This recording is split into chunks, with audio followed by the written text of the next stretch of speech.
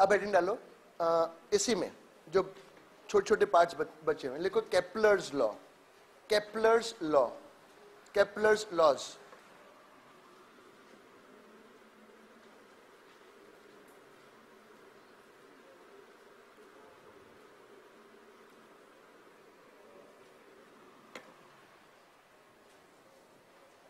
बच्चों इसने कुछ बताए थे लॉज। इसने पहला पॉइंट तो लिखा, लिखो ऑल प्लैनेट्स, लिखो बच्चों all planets are moving in elliptical orbits, all planets. इसके 3 पॉइंट और फिर मैं अपने पॉइंट बताऊंगा। All planets are moving in elliptical orbits with sun at the focus, with sun at the focus.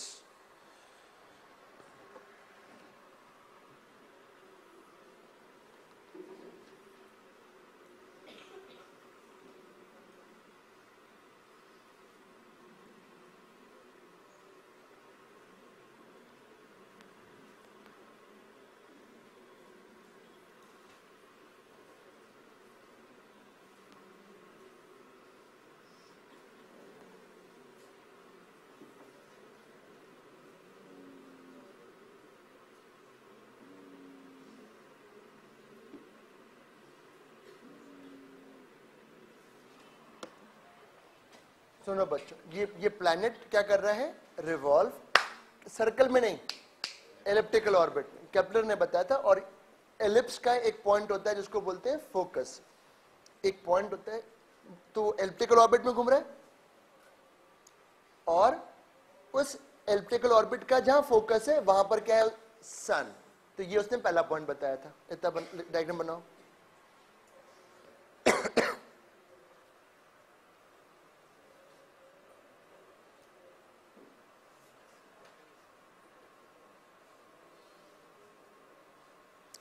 Second point उसने ये बोला, यहां देखो ये जो लाइन जोड़ रहा है बेटा, प्लैनेट विद सन, ये जो लाइन जोड़ रही है प्लैनेट विद सन, जैसे से आगे बढ़ेगा कुछ एरिया, ये जो प्लैनेट है कुछ क्या कवर करेगा, एरिया। ये जो प्लैनेट है क्या कवर करेगा, कुछ एरिया।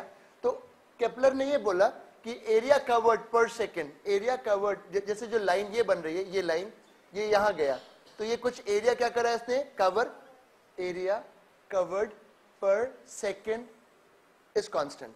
मतलब ये कहा उन्होंने केपलर जी ने।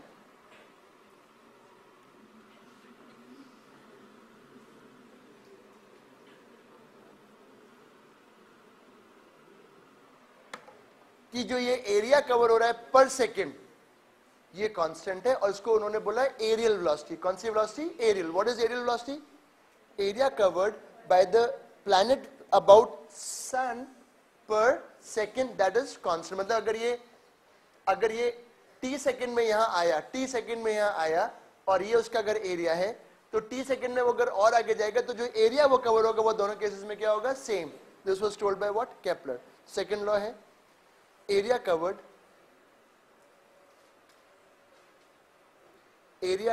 पर second is constant।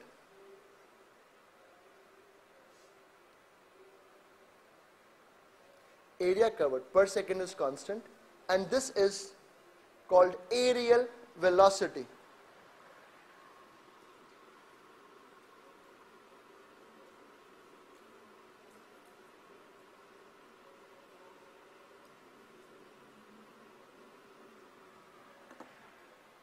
So the aerial velocity is what, constant.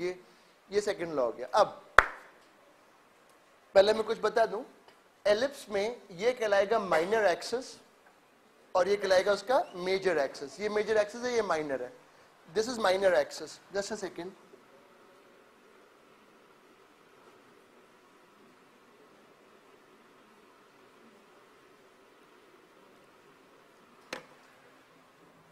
और ये जो आधा पार्ट है ये कहलाएगा सेमी मेजर, ये कहलाएगा सेमी माइनर। अब बताए केपलर ने क्या बोला यहां पर। केपलर ये बताओ, अभी हम लोगों ने एक फॉर्मूला ड्राइव किया था, T square proportional to are cube. पर वो था व्हेन द सैटेलाइट और planet was moving in a circle, जहां पे आर हर जगह क्या था, सेम। यहाँ पे आर रेडियस हर जगह सेम, रेडियस की तो बात ही नहीं हो सकती क्योंकि ये सर्कल है नहीं। तो केपलर ने ये कहा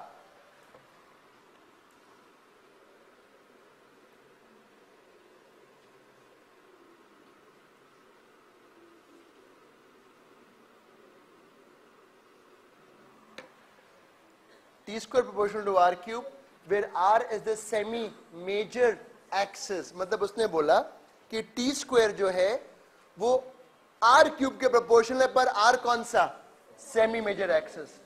ये नहीं, ये नहीं, ये नहीं, केवल सेमी मेजर, मतलब जो टाइम लगेगा पूरा घूमने में उसका स्क्वायर सेमी मेजर एक्सिस के क्यूब के प्रोपोर्शनल है।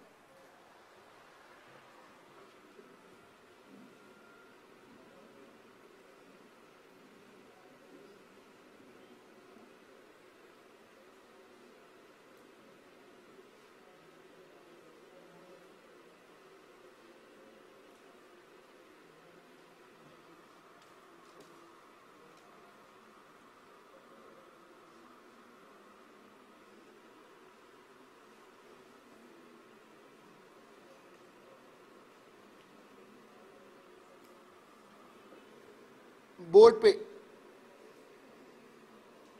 अगर ये डिस्टेंस a है,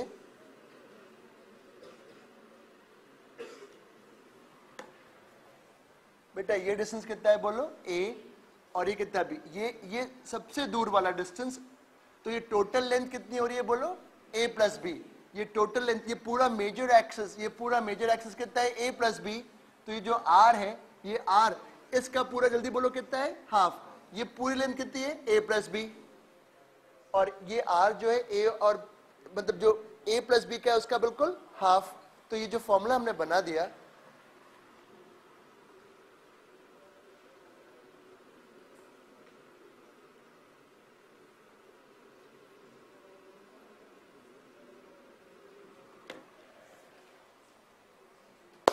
clear ji, a plus B मतलब पूरा मेजर, उसका half a plus B by 2।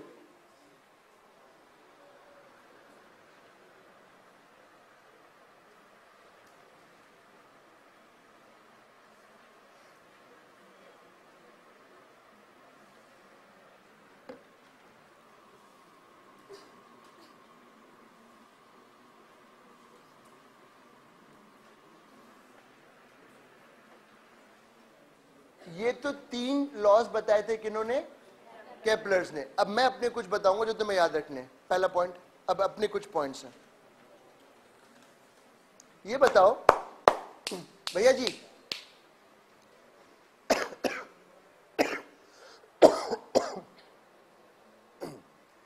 घूमने में जो r की वैल्यू वो हर जगह सेम नहीं है। इसका मतलब ये हुआ कि हर जगह की स्पीड भी सेम नहीं है। जितना ऑर्बिट, जितना वो रेडियस बढ़ जाएगा, जितना दूर वो घूमेगा, उतनी स्पीड कम होगी। तो मैं ये बोलना चाहता हूं अपने पॉइंट में, पहला कि during motion the total kinetic energy of planet is not constant because are is not constant. जबकि सर्कुलर ऑर्बिट में जो यहाँ काइनेटिक एनर्जी है वो यहाँ पर, वो यहाँ पर, वो यहाँ पर, वो यहाँ पर, जो यहाँ पोटेंशियल था वही यहाँ पर है, वही यहाँ पर है, और वही यहाँ पर है। जबकि इसमें the distance from sun is not fixed. So as this planet is away from sun, as r value is more, the speed is what, less. So kinetic energy during the during the elliptical motion is not constant.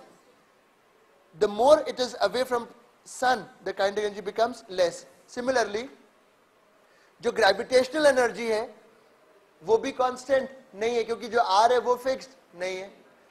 पर जो total energy रहेगी, sir total that will be constant। जब एक बार वो घूमने लगेगा, total energy will be constant। Sir circular motion में, और इसमें पिक्चर बनाओ, सर्कुलर मोशन में kinetic everywhere is same, potential everywhere is same, and total which is constant, total तो वहां पे क्या था, constant।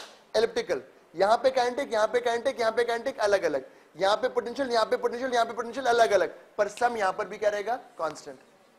सम यहाँ पर भी क्या रहेगा, कांस्टेंट। किसका, टोटल एनर्जी का सम।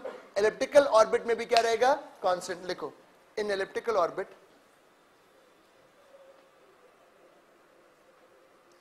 kinetic energy is not constant.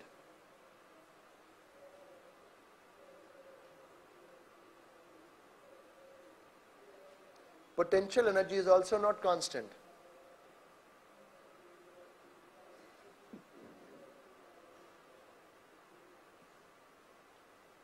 Because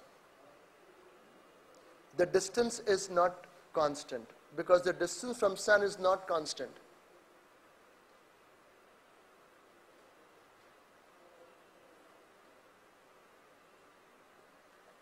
But the total energy which is negative, but the total energy which is negative is constant.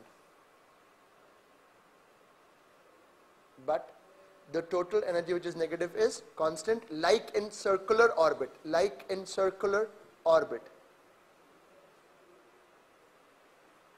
like in circular orbit. ये clear हुआ?